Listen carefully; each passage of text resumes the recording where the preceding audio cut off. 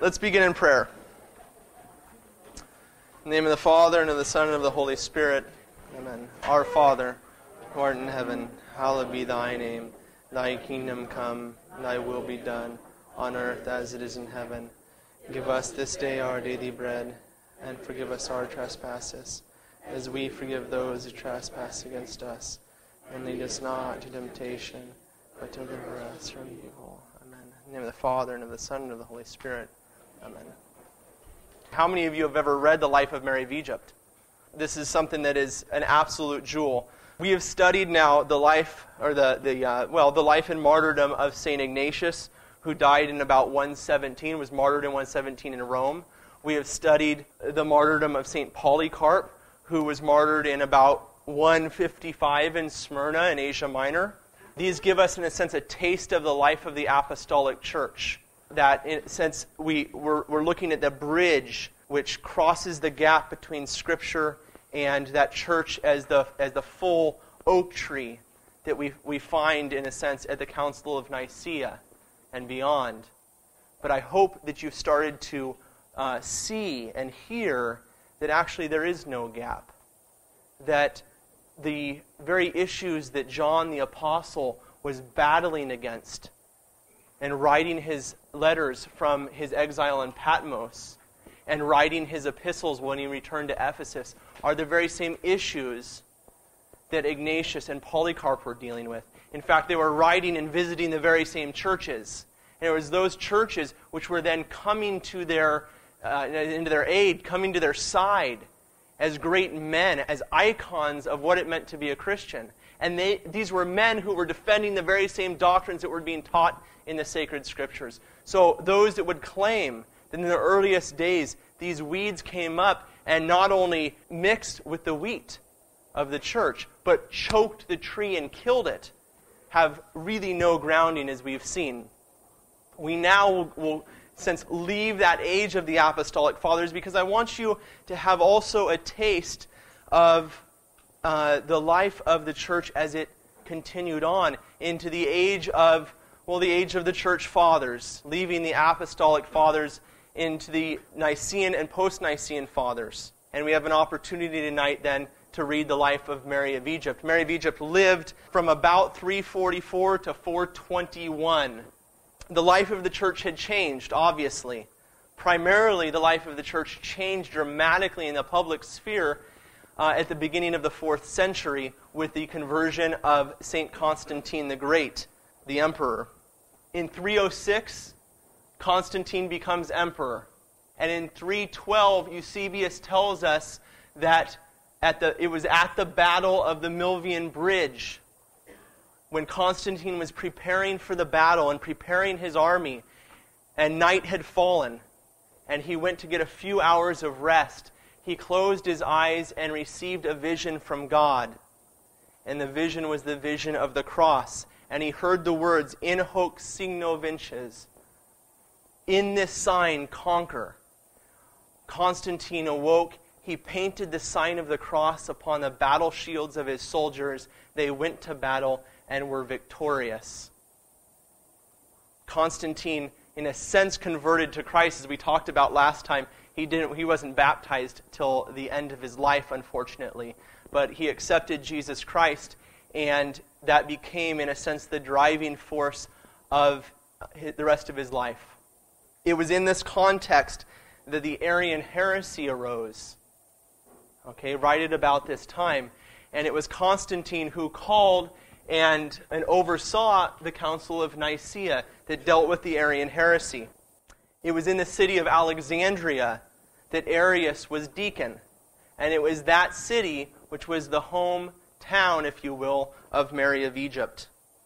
As I said, Arius was a deacon, and he denied the divinity of Christ. He was in some sense a child of the earlier Gnostic heresy, which had engulfed the church early on, which John had battled against. But this heresy had developed, as we saw, into Docetism, this claiming that the appearance of Christ was just that. It was just an appearance, an apparition, if you will. That Christ never truly dwelt in the flesh. And therefore they denied what? to taking care of those things of the body. They did not take care of the widows. They refused the Eucharist and so forth. This is what I have heard, Arius says, from those endowed with wisdom. Listen to the pride in this man. This is what I have learned from those endowed with wisdom, prominent men taught by God and skillful in all things. It is in their footsteps I myself walk. I walk like them. I who am so much spoken against and who have suffered so many things for the glory of God. I who have received from God the wisdom and knowledge which I possess. You get a tinge of Gnosticism there. The secret knowledge which he alone has. God has not always been Father, Arius claims. There was a moment when he was alone and was not yet Father. Later he became so. The Son is not from eternity. He came from nothing. I know I've gone after the Jehovah's Witnesses many times, but the Jehovah's Witnesses, look, as Solomon says, there's nothing new under the sun. It's the same old heresies mixed up, put in a new clothing, and represented to man. The devil at work again. And many of you have asked, well, what should we do about these Jehovah's Witnesses at the door? You mean we should turn them away? Not at all. I just want you to be equipped that when you do open that door, you have something valuable to say. Do you know who these people are walking in the door? Okay, we're going to have a talk later on in the summertime on the Jehovah's Witnesses also. In 325, as I said, the Council of Nicaea was convened and condemned Arius, defended orthodoxy, and Constantine stamped his approval. In those days, the emperor confirmed the council. He confirmed the council, but the power of Arius grew. Nonetheless, day by day, he became more and more influential, and his heresy spread further and further into the furthest reaches of the church. St. Jerome says that the world awoke at this time and groaned to find itself Arian. Bishops, priests throughout the world, very few men, very few bishops held on to the true faith, the truth about Jesus Christ, that he was truly the Son of God. As the Apostolic Church had fought Gnostic Docetism, the Church of the 4th century had to fight, in some sense, an opposite heresy. One that now denied not that Christ had come in the flesh, but that he was only flesh. Although Constantine the Great would be a decisive factor, it was not always for the good. He would soon side with the prevailing winds of the Arian heresy and side with Arius himself. In fact, it is said that in the last years of his life, he attempted to restore the heretic Arius to communion with the church. He brought him in procession, in triumphal procession, into the grand city of Constantinople to be given Holy Communion in Hagia Sophia, the greatest church at that time in Christendom. Luckily, by the grace of God, Arius died the night before. As he slept, this story says that he became ill, and his body burst open, and his entrails spilled out onto the ground. And that's how we found him. I want to give you a little taste also of what was going on in Constantine's own life. Bishop Osius, who had been the catechist of Constantine, later wrote to Constantine's son, and you get a little taste of the battle that's taking place in the church with this new freedom in 330. I don't know if I have it up here. Yes, 330. Constantine declares Christianity to be the religion of the empire. He sits at the Council of Nicaea enthroned with the other bishops. And as you know, power tends to corrupt. Okay, and here's what the holy bishop has to say to Constantine's son a few years later. I was a confessor at the first, when a persecution arose in the time of your grandfather Maximian. And if you shall persecute me, I am ready now, too, to endure anything, rather than to shed innocent blood and to betray the truth. God has put into your hands the kingdom. To us he has entrusted the affairs of the church. And as he who would steal the empire from you would resist the ordinances of God, so likewise fear on your part, lest by taking upon yourself the government of the church you become guilty of a great offense. It is written, render unto Caesar the things that are Caesar's, and unto God the things that are God's. Neither, therefore, is it permitted unto us to exercise an earthly rule, nor have you, sire, any authority to burn incense. These things I write unto you out of a concern for your salvation. With regard to the subject of your letters, and we'll talk about St. Athanasius in a minute. With regard to the subject of your letters, this is my determination. I will not unite myself to the Arians. I anathematize their heresy. Neither will I subscribe against Athanasius, whom both we in the Church of the Romans and the whole council pronounced to be guiltless. So you see there what's going on. Yes, the emperor and the empire has converted to Christianity, but now there's a battle with this struggle of who has dominion over what aspect of the church and over what aspect of the state. While the church fought for its life in the face of heresy, the Roman Empire continued to crumble in further moral decay. Dr. Carroll, who has graced us with his presence a number of times, describes it in this way. Worst of all was the moral enervation that took away the very qualities of the Spirit that alone could have sparked a revival. The social acceptance and constant encouragement of the most depraved pleasures, gazing enthralled at the bloody slaughters in the arena, which we've read about in the martyrdom of Ignatius. Openly indulging every form of sexual vice, frequent attendance at those banquets of monstrous gluttony, which required the vomitorium, where the guests went to degorge one meal so that they could eat another.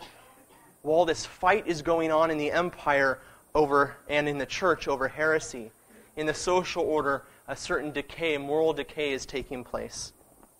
Carroll continues, for good Christians, only two reactions were now possible. Both occurred widely. One was simply to do one's duty, however infrequently or poorly others were doing theirs. This might sound like something we're dealing with today. Trusting in God and disregarding the imminence of disaster.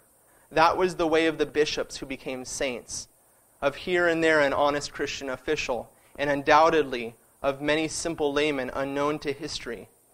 The classic example is St. Augustine in his mid-70s, still at his post at Hippo among his frightened flock, while the all-conquering Vandals besieged the city.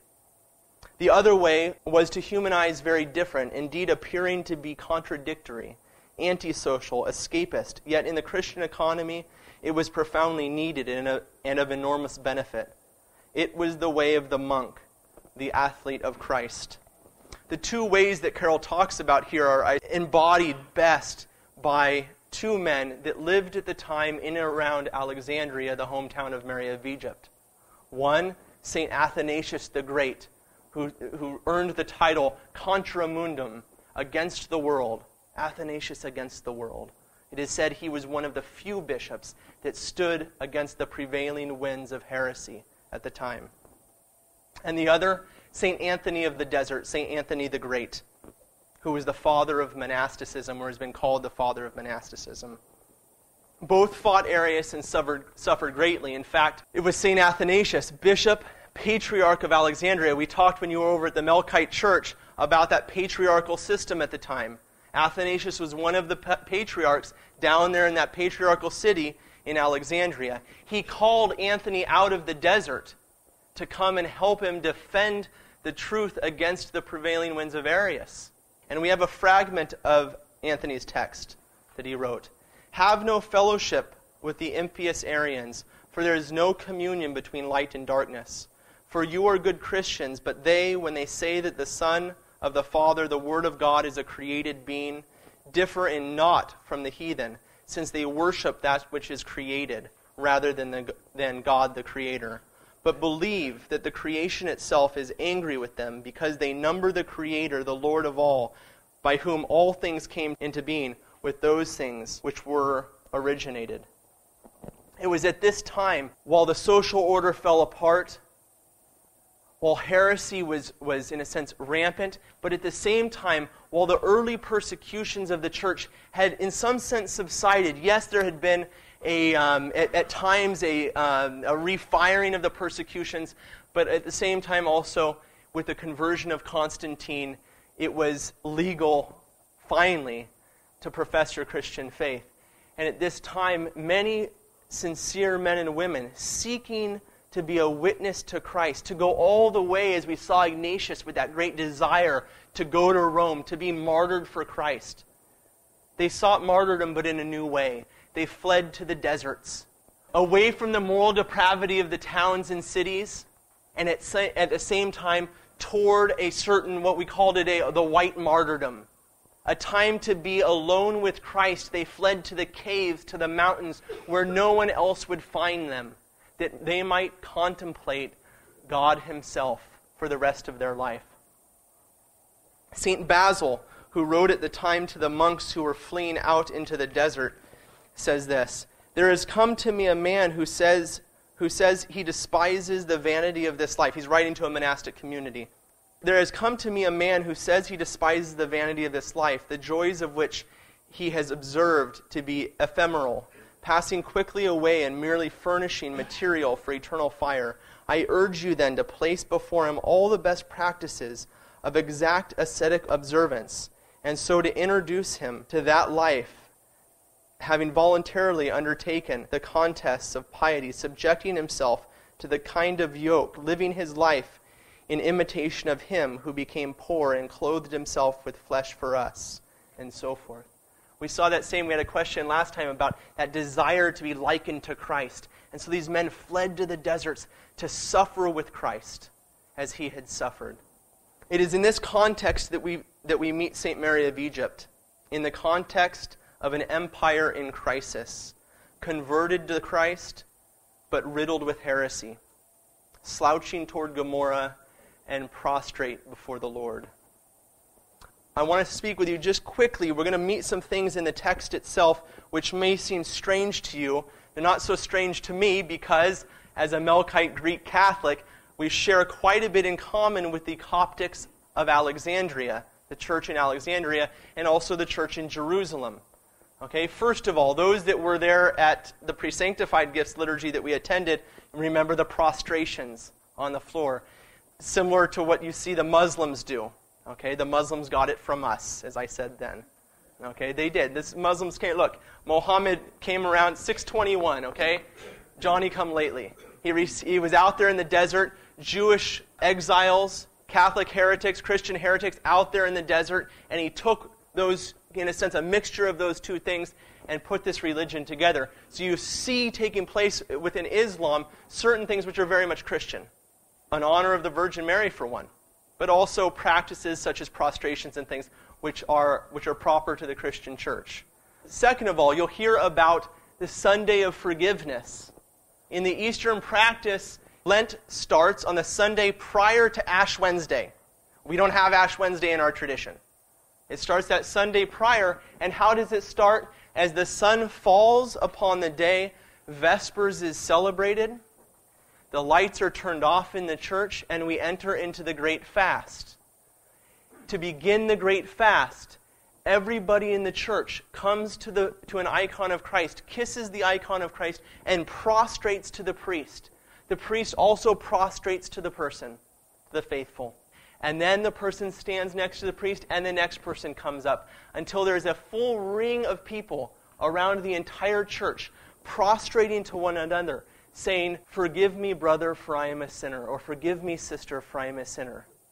The two people embrace, give each other the kiss, and this is how we enter into the Lenten period. So you'll hear about this, a practice which goes back to the earliest days of the church, and it comes here in the text of Mary of Egypt, which we're going to read. I just want to point out a few other dates of some of the things that you're going to hear about. As I said, the empire is declared Christian in 330. Mary of Egypt is born in 344. Kind of in the aftermath, but also in the midst of Arianism taking place in Alexandria. And also in the midst of the life of the great Saint Athanasius, bishop of that city. Saint Sophronius, who lives in the early part of the 7th century, is bishop of Jerusalem. And why do I bring up Saint Sophronius? Because it's Saint Sophronius who finally wrote down the life of Mary of Egypt, having received the story from those that had come before, been handed on for 200 years, until Saint Sophronius wrote it down. The Persians sacked Constantinople in 614 and steal the Holy Cross. The cross had been found by Saint Helena finding of the cross in 327. Right after the Council of Nicaea, St. Helena, as some have guessed, to make reparation for the sins of her son, St. Constantine, who had at that time had turned against his own brother and murdered him and others. It was a very dark time. She went on pilgrimage to Jerusalem. The pagans had built a temple of Venus over the site of the resurrection. And she went there, tore down the temple. They dug out the place of the resurrection, and there, in a cistern, they found the true cross. How do they know it was the true cross? Because they found the nameplate on the top of the cross, number 1. There were 3 crosses which she found. And she took them out, and a noble lady who was very ill, she was at death's door, was brought to her. And the cross was taken, and the 3 crosses were touched to her until the 3rd cross was touched, and she was healed of her illness. That cross was then stolen by the Persians when they sacked the city in 614. Okay, it was later on, a few years later, that the Muslims would rise, and St. Sophronius himself, Bishop of Jerusalem, would be forced to hand the keys of the city of Jerusalem to the Muslim conquerors. All right, you have the text in front of you. Who does not have a text? Who does not have the copy? A few people, we can help out here.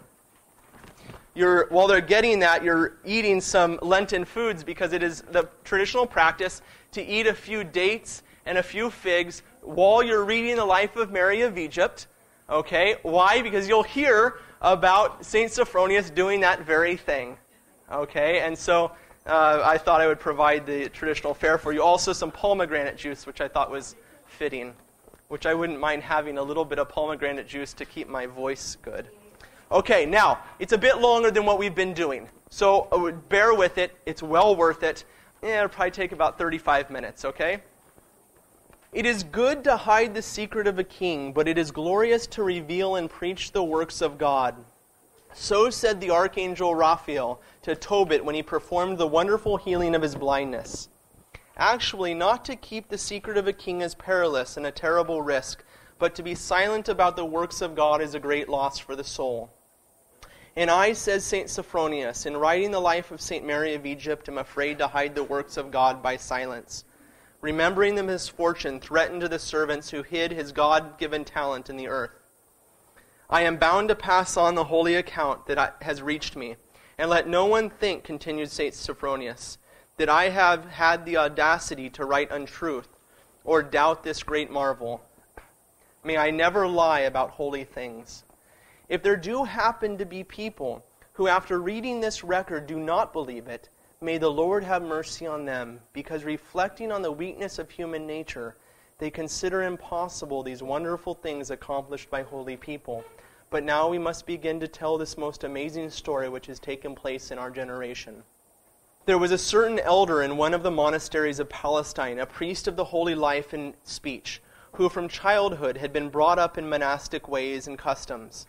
This elder's name was Zosimus. He had been through the whole course of the ascetical life, and in everything he adhered to the rule once given to him by his tutors as regards spiritual labors. He had also added a good deal himself while laboring to subject his flesh to the will of the Spirit, and he had not failed in his aim. He was so renowned for his spiritual life that many came to him from neighboring monasteries, and some even from afar. While doing all this, he never ceased to study the divine scriptures, whether resting, standing, working, or eating food, if the scraps he nibbled could be called food. He incessantly and constantly had a single aim, always to sing of God and to practice the teaching of the divine scriptures.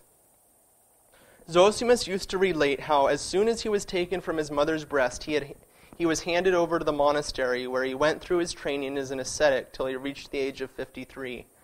After that, he began to be tormented with the thought that he was perfect in everything and needed no instruction from anyone, saying to himself mentally, "Is there a monk on earth who can be of use to me and show me a kind of asceticism that I have not accomplished? Is there a man to be found in the desert who has surpassed me?" Thus thought the elder, when suddenly an angel appeared to him and said, "Zosimus, valiantly hast thou struggled, as far as this is within the power of man. Valiantly have you gone through the ascetic course, but there is no man who has attained perfection. Before you lie unknown struggles greater than those you have already accomplished, that you may know how many other ways lead to salvation. Leave your native land, like the renowned patriarch Abraham, and go to the monastery by the river Jordan." Zosimus did as he was told. He left the monastery in which he had lived from childhood and went to the river Jordan. At last he reached the community to which God had sent him. Having knocked at the door of the monastery, he told the monk who was the porter who he was, and the porter told the abbot. On being admitted to the abbot's presence, Zosimus made the usual monastic prostration and prayer. Seeing that he was a monk, the abbot asked, "Where do you come from, brother, and why have you come to us poor old men?" Zosimus replied, "There is no need to speak about where I have come from, but I have come, Father, seeking spiritual profit, for I have heard great things about your skill in leading souls to God." "Brother," the abbot said to him, "only God can heal the infirmity of the soul. May he teach you and us his divine ways and guide us. But as it is the love of Christ that has moved you to visit us poor old men, then stay with us if that is why you have come. May the good shepherd who laid down his life for our salvation fill us all with the grace of the Holy Spirit." After this, Zosimus bowed to the abbot and asked for his prayers and blessings and stayed in the monastery. There he saw elders proficient both in action and the contemplation of God, aflame in spirit and working for the Lord. They sang incessantly. They stood in prayer all night. Work was ever in their hands and psalms on their lips. Never an idle word was heard among them. They knew nothing about acquiring temporal goods or the cares of life, but they had one desire, to become in body like corpses. Their constant food was the word of God, and they sustained their bodies on bread and water, as much as their love for God allowed them. Seeing this, Zosimus was greatly edified and prepared for the struggle that lay before him. Many days passed, and the time drew near when all Christians fast and prepare themselves to worship the divine passion and resurrection of Christ. The monastery gates were kept always locked and only opened when one of the community was sent out on some errand. It was a desert place, not only unvisited by people of the world, but even unknown to them. There was a rule in that monastery, which was the reason why God brought Zosimus there. At the beginning of the great fast, on Forgiveness Sunday, the priest celebrated the Holy Liturgy, and all partook of the holy body and blood of Christ. After the liturgy, they went to the refectory and would eat a little Lenten food. Then all gathered in the church, and after praying earnestly with prostrations, the elders kissed one another and asked forgiveness. And each made a prostration to the abbot and asked his blessing and prayers for the struggle that lay before them. After this, the gates of the monastery were thrown open, and seeing the Lord is my light and my Savior, whom shall I fear? The Lord is the defender of my life, of whom shall I be afraid? And the rest of that psalm, all went out into the desert and crossed the river Jordan. Only 1 or 2 brothers were left in the monastery, not to guard the property, for there was nothing to rob, but so as not to leave the church without divine service. Each took with him as much as he could or wanted in the way of food, according to the needs of his body. One would take a little bread, another some figs, another dates or wheat soaked in water. And some took nothing but their own body, covered with rags, and fed when nature forced them to it, on the plants that grew in the desert. After crossing the Jordan, they all scattered far and wide in different directions, and this was the rule of life they had, and which they all observed, neither to talk to one another, nor to know how each one lived and fasted. If they did happen to catch sight of one another, they went to another part of the country, living alone and always singing to God, and at a definite time eating a very small quantity of food. In this way they spent the whole of the fast, and used to return to the monastery a week before the resurrection of Christ on Palm Sunday. Each one returned having his own conscience as a witness of his labor, and no one asked another how he had spent his time in the desert. Such were the rules of the monastery. Every one of them, while in the desert, struggled with himself before the judge of the struggle, God, not seeking to please men, and fast before the eyes of all. For what is done for the sake of men to win praise and honor is not only useless to the one who does it, but sometimes the cause of great punishment. Zosimus did the same as all, and he went far, far into the desert with a secret hope of finding some father who might be living there, and who might be able to satisfy his thirst and longing. And he wandered on tirelessly, as if hurrying on to some definite place. He had already walked for 20 days, and when the 6th hour came, he stopped and turned to the east. He began to sing the 6th hour and recite the customary prayers. He used to break his journey thus, at fixed hours of the day, to rest a little, to chant psalms standing, and to pray on bent knee. And as he sang thus, without turning his eyes from heaven, he suddenly saw to the right of the hillock on which he stood the semblance of a human body. At first he was confused, thinking he beheld a vision of the devil, and even started with fear. But having guarded himself with the sign of the cross, and banished all fear, he turned his gaze in that direction, and in truth saw some form gliding southwards. It was naked, the skin dark as if burned up by the heat of the sun, and the hair on its head was white as fleece, and not long, falling just below its neck. Zosimus was so overjoyed at beholding a human form that he ran after it in pursuit, but the form fled from him. He followed. At length, when he was near enough to be heard, he shouted, "Why do you run from an old man and a sinner? Slave of the true God, wait for me. Whoever you are, in God's name, I tell you, for the love of God, for whose sake you are living in the desert. Forgive me for God's sake, but I cannot turn to you and show you my face, Abba Zosimus, for I am a woman, and naked as you see, with the uncovered shame of my body. But if you would like to fulfill one wish of a sinful woman, throw your cloak so that I can cover my body and can turn to you and ask your blessing." Here terror seized Zosimus, for he heard that she called him by name, but he realized that she could not have done so without knowing anything of him, if she had not had the power of spiritual insight.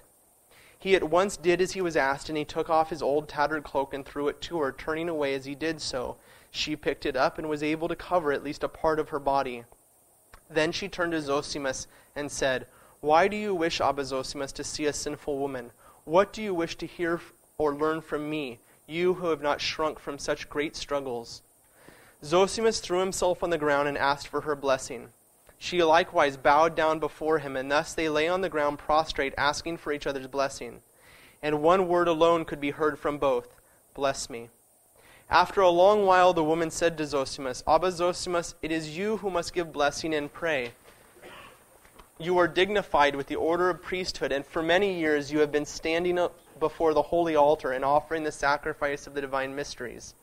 This flung Zosimus into even greater terror. At length, with tears, he said to her, "O woman, filled with the Spirit, by your mode of life it is evident that you live with God and have died to the world. The grace granted to you is apparent, for you have called me by name and recognized that I am a priest, though you have never seen me before. Grace is recognized not by one's orders, but by gifts of the Spirit, so give me your blessing for God's sake, for I need your prayers."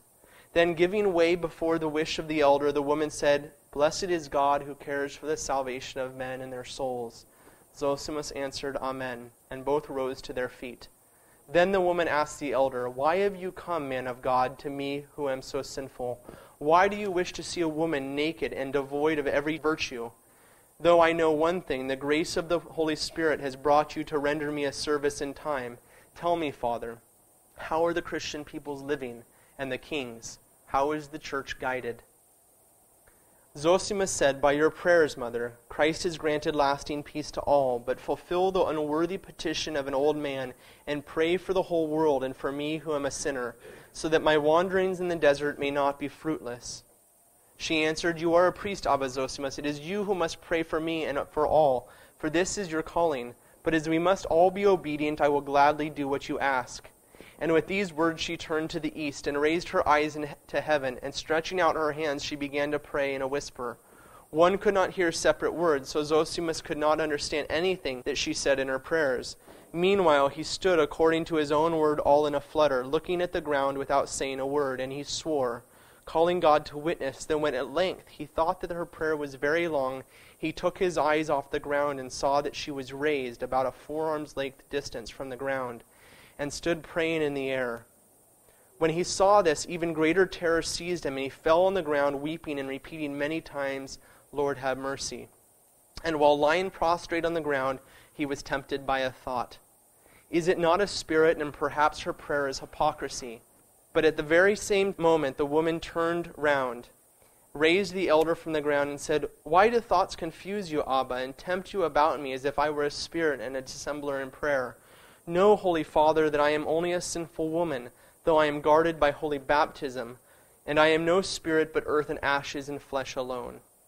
And with these words she guarded herself with the sign of the cross on her forehead, eyes, mouth, and breast, saying, May God defend us from the evil one and from his designs, for fierce is his struggle against us.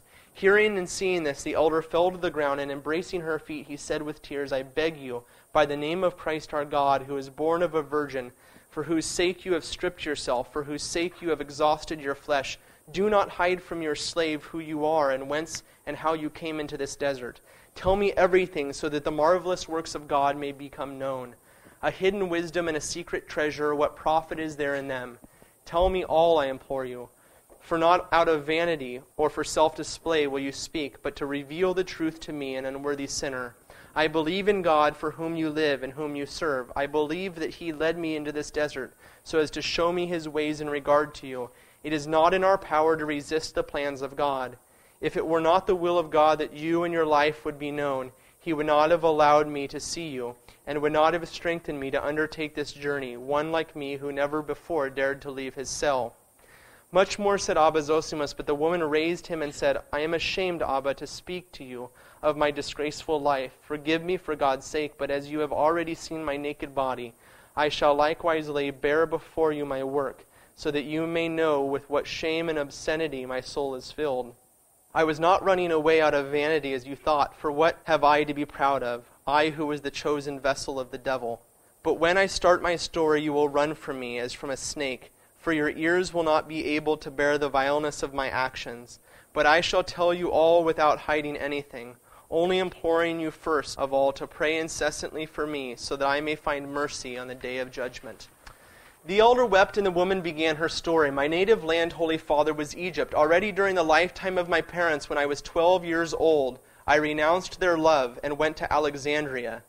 I am ashamed to recall how there I at first ruined my maidenhood, and then unrestrainedly and insatiably gave myself up to sensuality.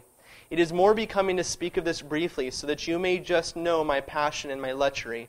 For about 17 years, forgive me, I lived like that. I was a fire of public debauch. And it was not for the sake of gain. Here I speak the pure truth. Often, when they wished to pay me, I refused the money. I acted in this way so as to make as many men as possible try to obtain me, doing free of charge what gave me pleasure. Do not think that I was rich, and that was the reason why I did not take the money. I lived by begging, often by spinning flax, but I had an insatiable desire and an irrepressible passion for lying and filth. This was life to me. Every kind of abusive nature I regarded as life. That is how I lived. Then one summer I saw a large crowd of Libyans and Egyptians running toward the sea. I asked one of them, Where are these men hurrying to? He replied, They are all going to Jerusalem for the exaltation of the precious and life-giving cross, which takes place in a few days. I said to him, Will they take me with them if I wish to go? No one will hinder you if you have money to pay for the journey and for food. And I said to him, To tell you the truth, I have no money, neither have I food, but I shall go with them and shall go aboard. And they shall feed me, whether they want to or not. I have a body, and they shall take it instead of pay for the journey. I was suddenly filled with a desire to go, Abba, to have more lovers who could satisfy my passion. I told you, Abba Zosimus, not to force me to tell you my disgrace. God is my witness, I am afraid of defiling you in the very air with my words. Zosimus, weeping, replied to her, Speak on for God's sake, mother. Speak and do not break the thread of such an edifying tale. I'll stop for just a second. For those that did come to the church for the pre-sanctified liturgy, remember, the cross was set up in the middle of the church, and people were making prostrations to it. In the Eastern tradition, the feast of the exaltation of the Holy Cross is held on that Sunday, as I told you before, on the Sunday during Lent. And so this is the exact feast day that she's talking about, okay? And resuming her story, she went on. That youth, on hearing my shameless words, laughed and went off, while I, throwing away my spinning wheel, ran off towards the sea in the direction which everyone seemed to be taking. And seeing some young men standing on the shore, about 10 or more of them, full of vigor and alert in their movements, I decided that they would do for my purposes. It seemed that some of them were waiting for more travelers, while others had gone ashore. Shamelessly as usual, I mixed with the crowd, saying, Take me with you to the place you are going to. You will not find me superfluous. I also added a few more words, calling forth general laughter. Seeing my readiness to be shameless, they readily took me aboard the boat. Those who were expected came also, and we set sail at once. How shall I relate to you what happened after this? Whose tongue can tell, whose ears can take in all that took place on the boat during that voyage? And to all this I frequently forced those miserable youths even against their own will. There is no mentionable or unmentionable depravity of which I was not their teacher. I am amazed, Abba, how the sea stood our licentiousness, how the earth did not open its jaws, and how it was that hell did not swallow me alive, when I had entangled in my net so many souls. But I think God was seeking my repentance, for he does not desire the death of a sinner, but magnanimously awaits his return to him. At last we arrived in Jerusalem. I spent the days before the festival in the town, living the same kind of life, perhaps even worse. I was not content with the youths I had seduced at sea and who had helped me get to Jerusalem. Many other citizens of the town and foreigners I also seduced. The holy day of the exaltation of the Holy Cross dawned while I was still flying about, hunting for youths. At daybreak, I saw that everyone was hurrying to the church, so I ran with the rest. When the hour for the holy elevation approached, I was trying to make my way with the crowd, which was struggling to get through the church doors. I at last squeezed through with great difficulty, almost to the entrance of the temple, from which the life-giving tree of the cross was being shown to the people. But when I trod on the doorstep, which everyone passed, I was stopped by some force which prevented my entering. Meanwhile, I was brushed aside by the crowd and found myself standing alone in the porch. Thinking that this had happened because of my woman's weakness, I began to work my way into the crowd, trying to elbow myself forward. But in vain I struggled. Again my feet trod on the doorstep over which others were entering the church without encountering any obstacle. I alone seemed to remain unaccepted by the church. It was as if there was a detachment of soldiers standing there to oppose my entrance.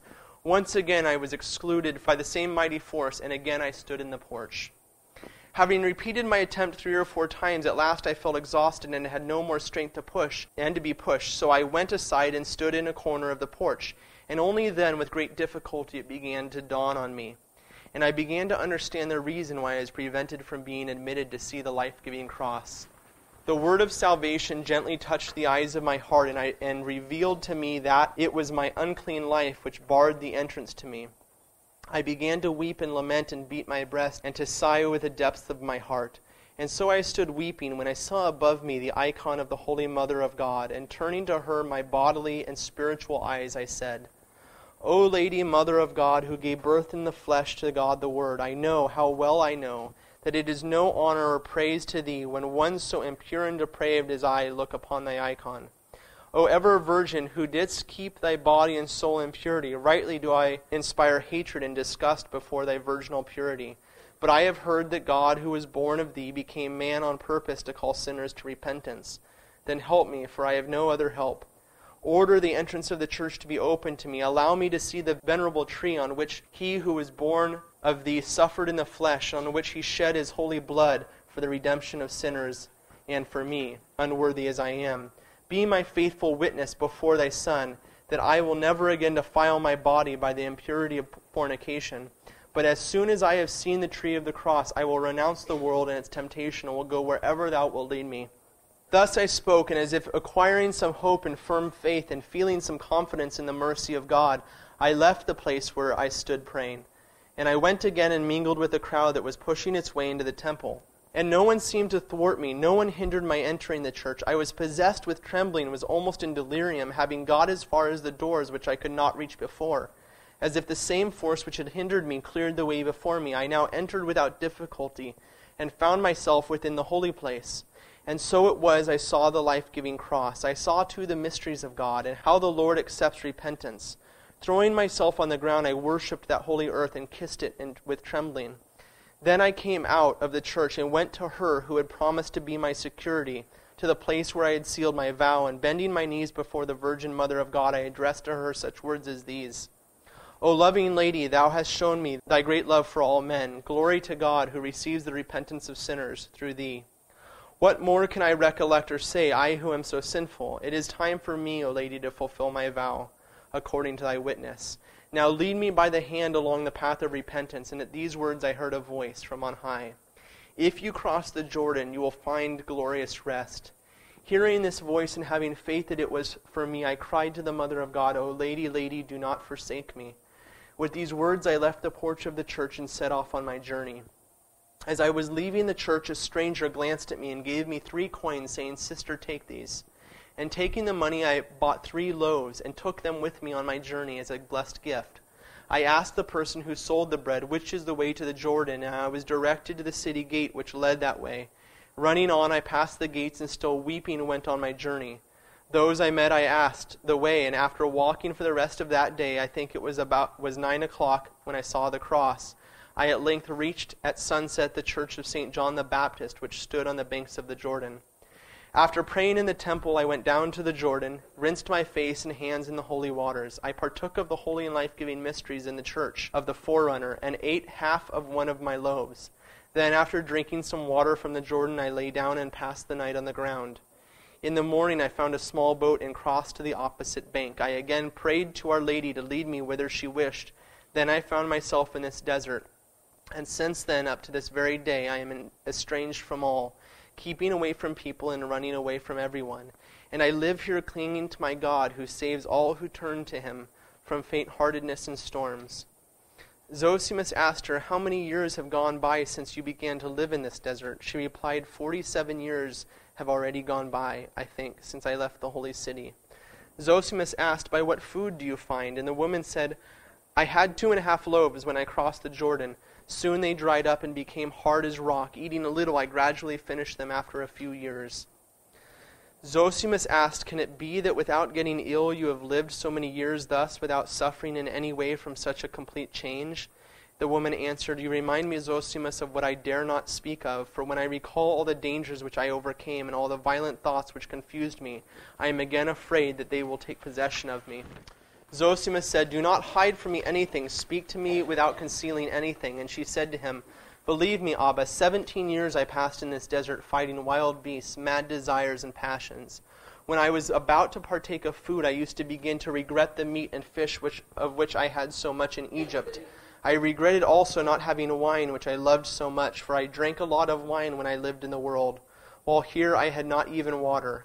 I used to burn and succumb with thirst, and the mad desire for profligate songs also entered me and confused me greatly, edging me on to sing satanic songs which I had learned once. But when such desires entered me, I struck myself on the breast and reminded myself of the vow which I had made when going into the desert. In my thoughts I returned to the icon of the Mother of God, which had received me, and to her I cried in prayer. I implored her to chase away the thoughts to which my miserable soul was succumbing, and after weeping for long and beating my breast, I used to see light at last, which seemed to shine on me from everywhere, and after the violent storm, lasting calm descended. And how can I tell you about the thoughts which urged me on to fornication? How can I express them to you, Abba? A fire was kindled in my miserable heart, which seemed to burn me up completely, and to awaken me a thirst for embraces. And as soon as this craving came to me, I flung myself to the earth, and watered it with my tears, as if I saw before me my witness, who had appeared to me in my disobedience, and who seemed to threaten punishment for the crime.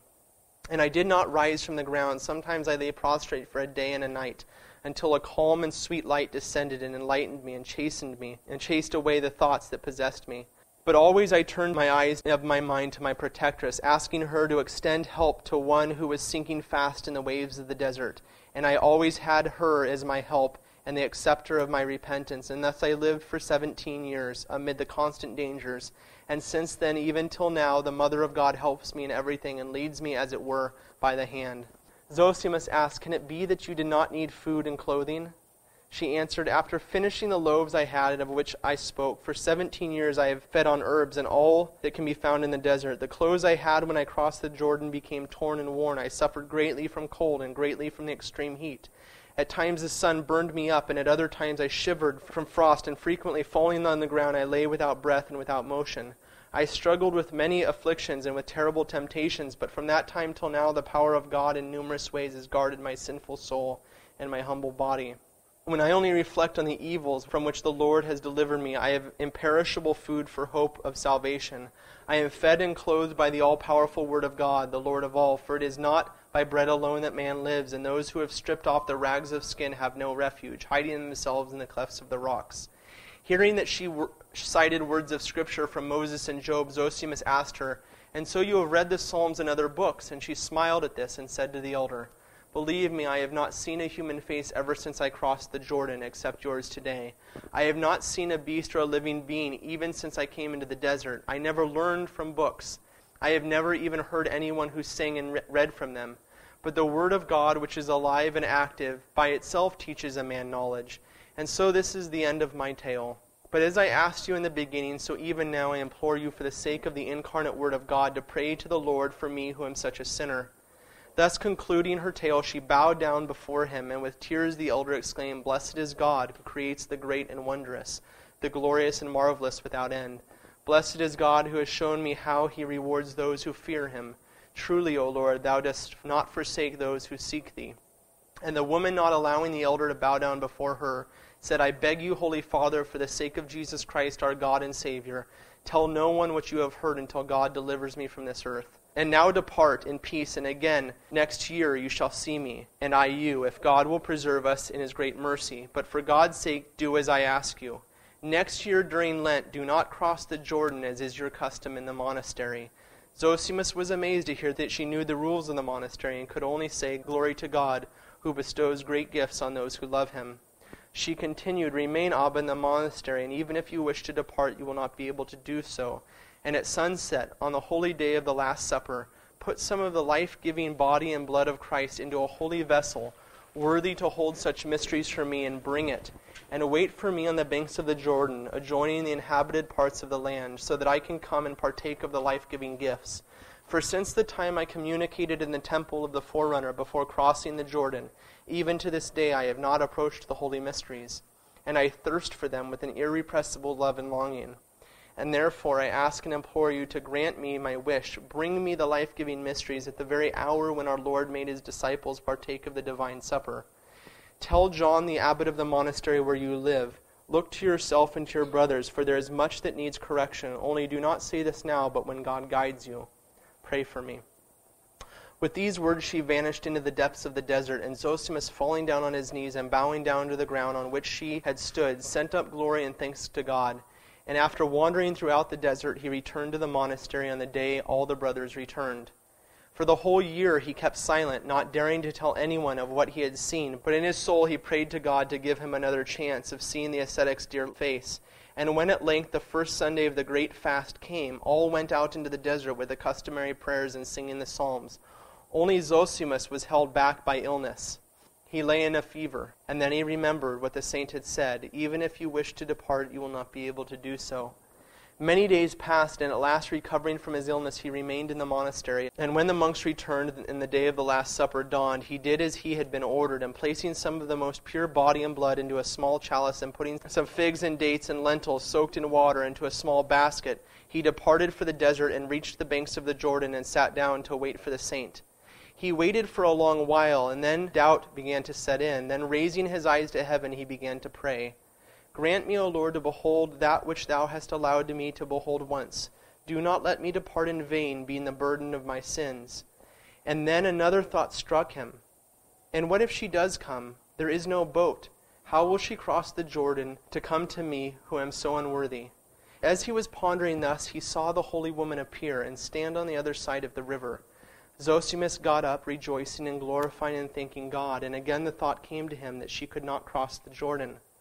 Then he saw that she made the sign of the cross over the waters of the Jordan, and the night was a moonlit one, as he related afterwards. And then she at once stepped onto the water and began walking across the surface toward him. And when he wanted to prostrate himself, she cried to him while still walking on the water, What are you doing, Abba? You are a priest and carrying the divine gifts. He obeyed her, and on reaching the shore, she said to the elder, Bless, Father, bless me. He answered her trembling, for a state of confusion had overcome him at the sight of the miracle. Truly God did not lie when he promised that when we purify ourselves, we shall be like him. Glory to thee, Christ our God, who has shown me through thy slave how far away I stand from perfection. Here the woman asked him to say the creed in the Our Father. He began, she finished the prayer, and according to the custom of that time, gave him the kiss of peace on the lips. Having partaken of the holy mysteries, she raised her hands to heaven and sighed with tears in her eyes, exclaiming, Now lettest thy servant depart in peace, O Lord, according to thy word, for my eyes have seen thy salvation. Then she said to the elder, "Forgive me, Abba, for asking you, but fulfill another wish of mine. Go now to the monastery and let God's grace guard you, and next year come again to the same place where I first met you. Come for God's sake, for you shall again see me, for such is the will of God." He said to her, "From this day on I would like to follow you and always see your holy face, but now fulfill the one and only wish of an old man and take a little food I have brought for you." And he showed her the basket while she touched the lentils with the tips of her fingers, and taking 3 grains, said that the Holy Spirit guards the substance of the soul unpolluted. Then she said, "Pray, for God's sake, pray for me, and remember a miserable wretch." Touching the saint's feet and asking for her prayers for the church, the kingdom, and himself, he let her depart with tears, while he went off sighing and sorrowful, for he could not hope to vanquish the invincible. Meanwhile, she again made the sign of the cross over the Jordan and stepped on the water and crossed over as before. And the elder returned filled with joy and terror, accusing himself of not having asked the saint her name, but he decided to do so next year. And when another year had passed, he again went into the desert. He reached the same spot, but could see no sign of anyone. So raising his eyes to heaven as before, he prayed, "Show me, O Lord, thy pure treasure, which thou hast concealed in the desert. Show me, I pray thee, the angel in the flesh, of which the world is not worthy." Then on the opposite bank of the river, her face turned toward the rising sun, he saw the saint lying dead. Her hands were crossed according to custom, and her face was turned to the east. Running up, he shed tears over the saint's feet and kissed them, not daring to touch anything else. For a long time he wept, then reciting the appropriate psalm, he said the burial prayers and thought to himself, "Must I bury the body of a saint, or will this be contrary to her wishes?" And then he saw the words traced on the ground by her head. "Abba Zosimus, bury on this spot the body of humble Mary. Return to dust that which is dust, and pray to the Lord for me, who departed in the month of Firmitan of Egypt, called April by the Romans, on the first day, on the very night of our Lord's Passion, after having partaken of the divine mysteries." Reading this, the elder was glad to know the saint's name.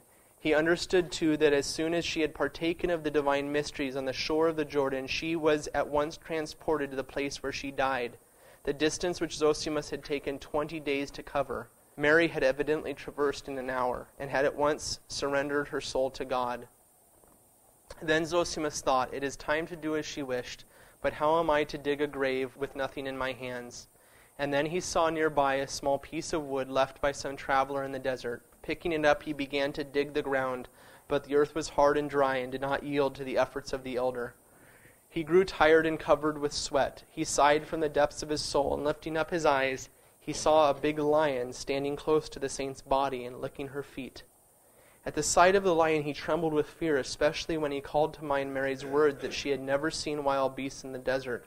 But guarding himself with the sign of the cross, the thought came to him that the power of the one lying there would protect him and keep him unharmed.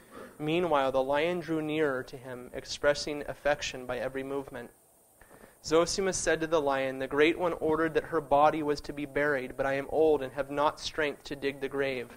For I have no spade, and it would take too long to go and get one. So can you carry out the work with your claws?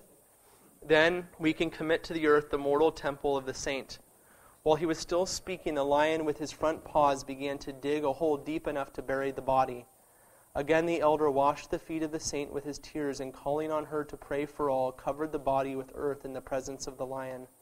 It was as it had been, naked and uncovered by anything but the tattered cloak which had been given to her by Zosimus, and with which Mary, turning away, had managed to cover part of her body.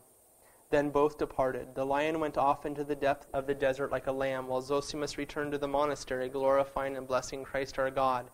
And on reaching the monastery, he told all the brothers about everything, and all marveled on hearing of God's miracles. And with fear and love they kept the memory of the saint. Abba John, as St. Mary had previously told Abba Zosimus, found a number of things wrong in the monastery and got rid of them with God's help. And Zosimus died in the same monastery, almost attaining the age of 100, and passed to eternal life. The monks kept this story without writing it down and passed it on by word of mouth to one another. But I, adds St. Sophronius, as soon as I heard it, wrote it down. Perhaps someone else better informed has already written the life of the saint, but as far as I could, I have recorded everything, putting truth above all else. May God, who works amazing miracles and generously bestows gifts on those who turn to him with faith, reward those who seek light for themselves in this story, who hear, read, and are zealous to write it. And may he grant them the lot of Blessed Mary, together with all who at different times have pleased God by their pious thoughts and labors. And let us also give glory to God, the eternal King, that he may grant us to his mercy in the day of judgment, for the sake of Jesus Christ our Lord, to whom belongs all glory, honor, and dominion, adoration, with the eternal Father and the most holy and life-giving Spirit, now and ever, and unto ages of ages. Amen. Thank you.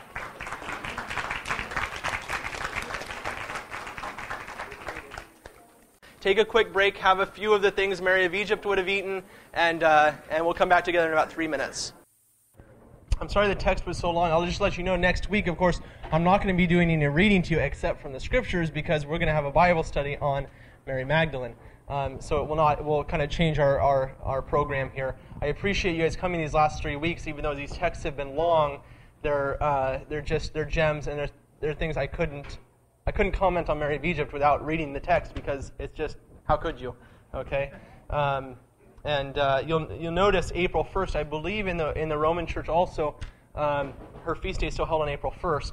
It is in the East, and if it's not on April 1st, it's right around that date. So you'll see that coming up in the calendar, especially if you're attending daily Mass. Okay, as usual, I want to just we'll spend about 10 minutes max, 5 minutes, 10 minutes, just getting a sense from you guys. Also, I want to make some comments. So, do you have any comments about the text, the story itself, things that strike you? I mean, well, not everything that strikes you, but okay. It says on the last page she died in 525 A.D. Right.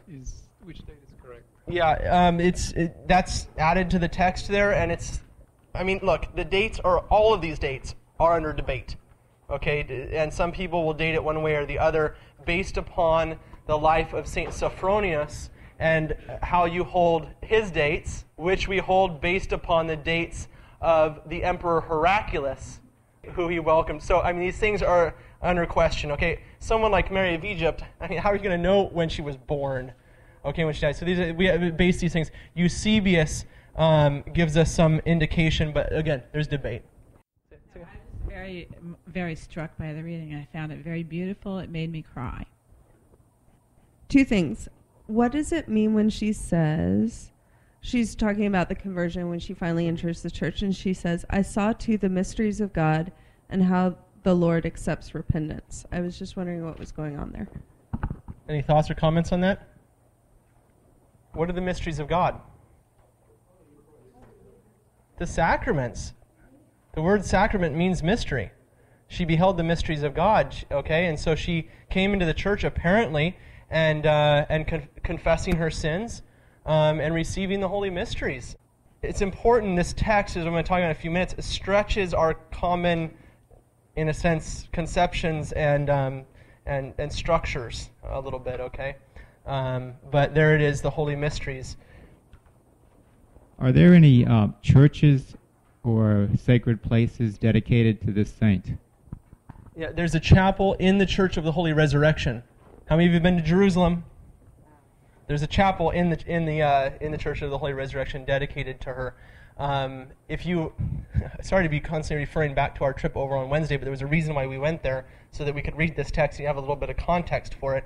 But if you remember, when you come into the church, there's an icon in the entryway of the Mother of God with her arms extended. This was the icon, not the icon, but a replication of the icon that Mary of Egypt beheld as she entered in the church. So there, when we come into the church, we stand like Mary of Egypt, okay, and it's confessing our sins, and then enter into the holy place. I'm sure there are other places dedicated to her memory, but when I was in Spain, in the church in Burgos, in the Cathedral of Burgos, her statue was there in one of the side altars in this. Those old churches with there was tons of statues. I saw this one, and it just struck me, and it had to be Mary of Egypt, and I did a little research, and sure enough, it was. I was just going to say, kind of interesting that she comes out of Egypt, almost like the Israelites, and then goes out into the desert for a long period, but she completes and does the New Testament too. So, so it comes all full circle. Yeah, it's a good comment. Can I ask one other question? Usually, Melanie, we don't allow 2 questions. I know. Okay. I know.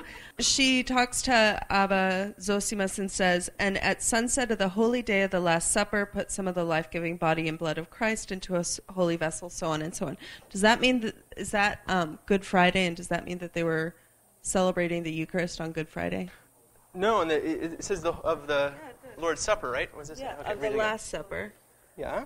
And at sunset of the holy day of the Last Supper. Yeah, so it's sunsetting like we normally do on the day of the Last Supper on Thursday.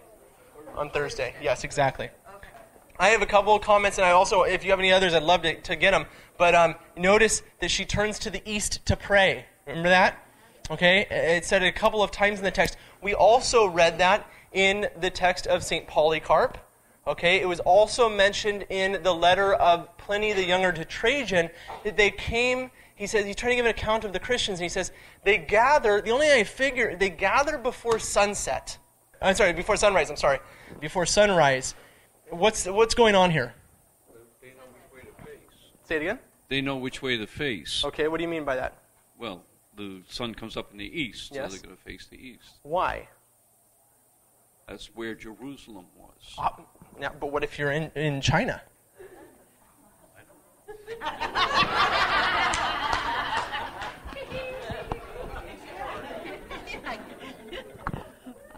I believe that salvation is coming from the east. The Savior will return. You remember our Lord's words that the second coming would happen at like lightning shining from the east to the west. Okay? God is called the Orient from on high. There's these little indications in Scripture, also in the Gospel of John. The light shines in the darkness, and the darkness could not comprehend it, right? And who is the light? But it's Christ. The early Christians always prayed facing the east in preparation for the second coming, so that as they are worshiping God, as the second coming takes place, they behold it coming out of the east. Okay? They took this very seriously. All churches, every church was built facing east. And if there was a reason, for example, the Vatican, St. Peter's in Rome, is built quite the opposite for good reason. And the liturgy was celebrated in that church facing the people, but during the Eucharistic liturgy, the people would turn, believe it or not, turn their back upon the altar. The doors of the church would be opened, and they would prostrate facing east. Never in the history of Christendom, from day one up until the Protestant Revolution, was the worship of Christians ever done facing the people. It was always done facing the east. This was the primary thing. If you go to ancient churches, pull out a compass. I used to take one with me, and I'd walk into a church and I'd pull it out, and sure enough, all the old churches of Europe, if you go to the Holy Land, same thing, always facing east. Doesn't matter where the road is to show off the church, not at all. Always facing east. Why? Because we are worshiping Him who is to come again, who is the salvation of our souls. Those of the older generation that are here will remember the old days, which is now becoming fashionable again, where the priest would stand at the altar with his back to you. Do you remember that? Guess what? No priest in the history of Christendom has ever celebrated the liturgy with his back to you. He celebrated it with his face toward Christ, with you. He doesn't have his back to you any more than you have your back to the person in the pew behind you. We are, in a sense, the army of God marching on towards salvation. And He, in humility, faces with us as one of the members of the army, leading the charge towards paradise to come. And so this concept of in the old days, the old church, they hated the people, they turned their back on the people, nonsense. I bring that up only because our current Holy Father has written quite a bit on this, and I believe that within many of our lifetime, this will become, again, the proper way for the priest to pray in the church.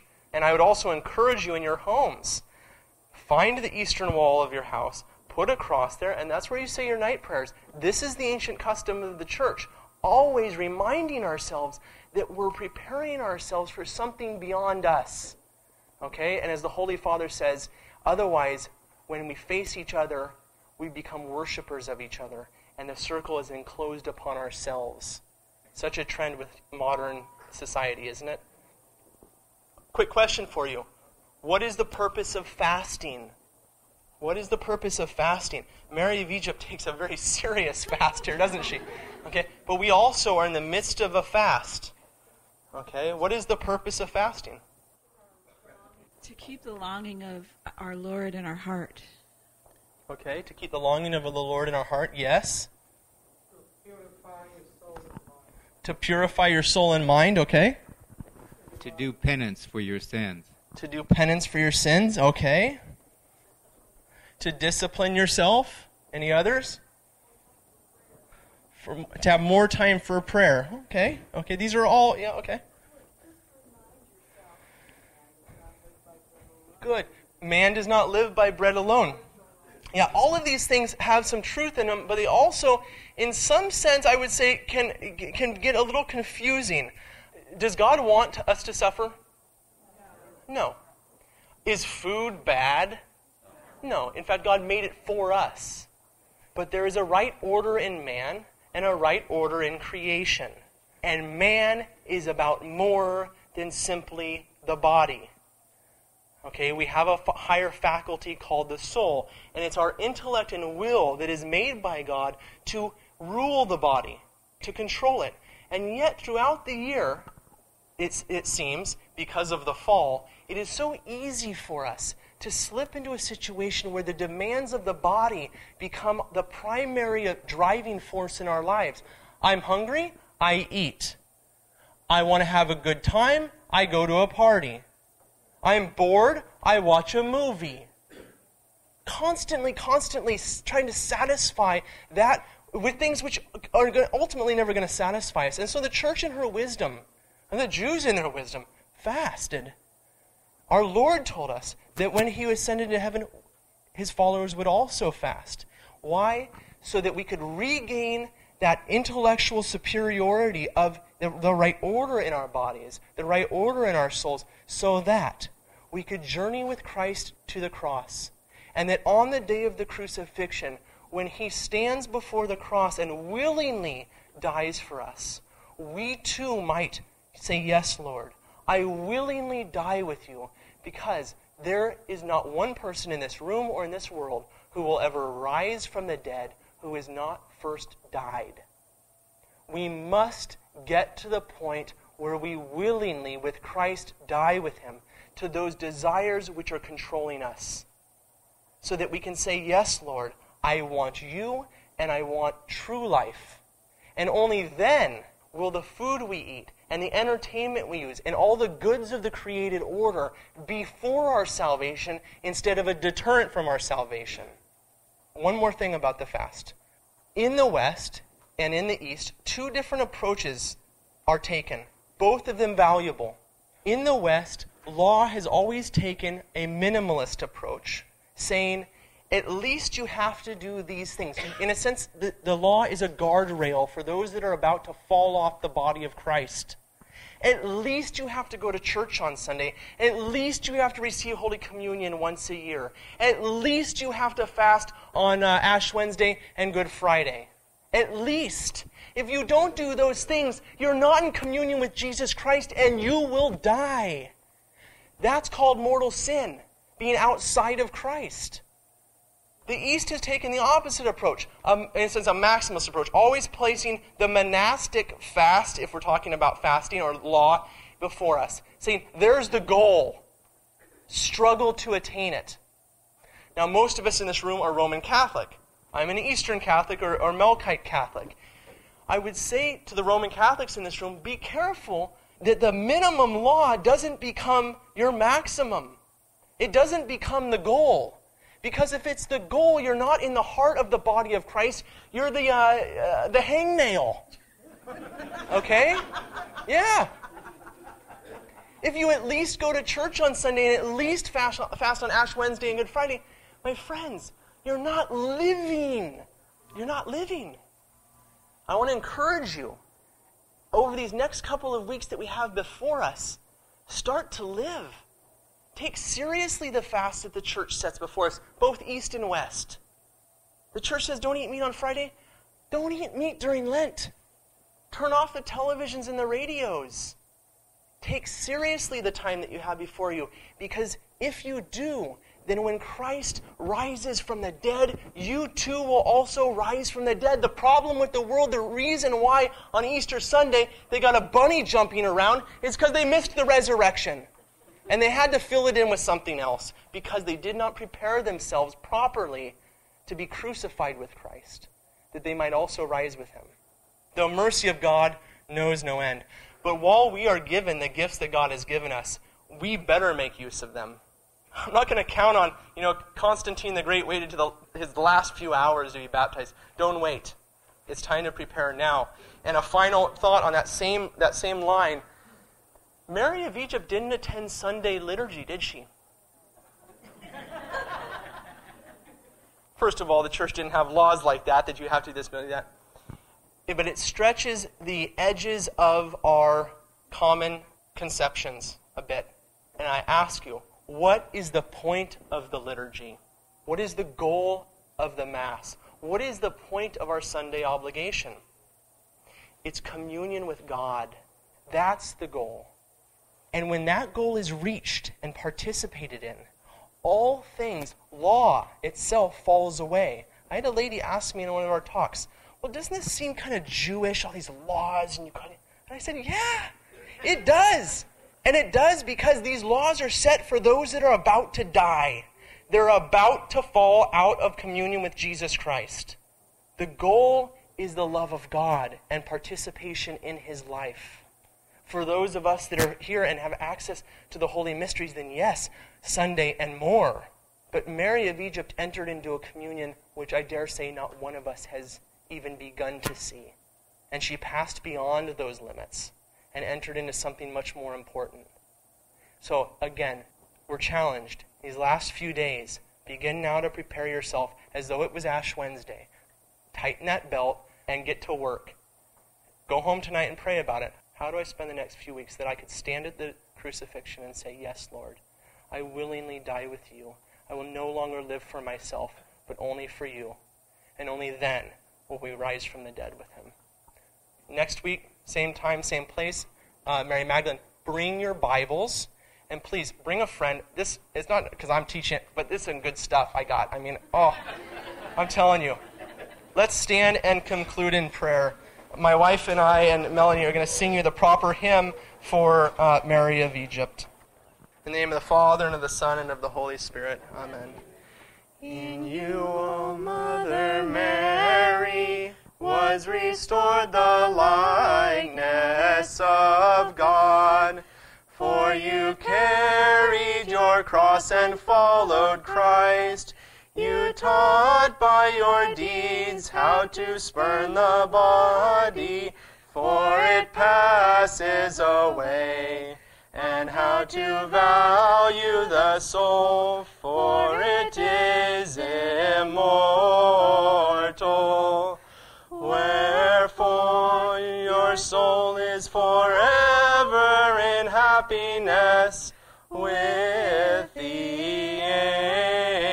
angels. In the name of the Father, and of the Son, and of the Holy Spirit. Amen.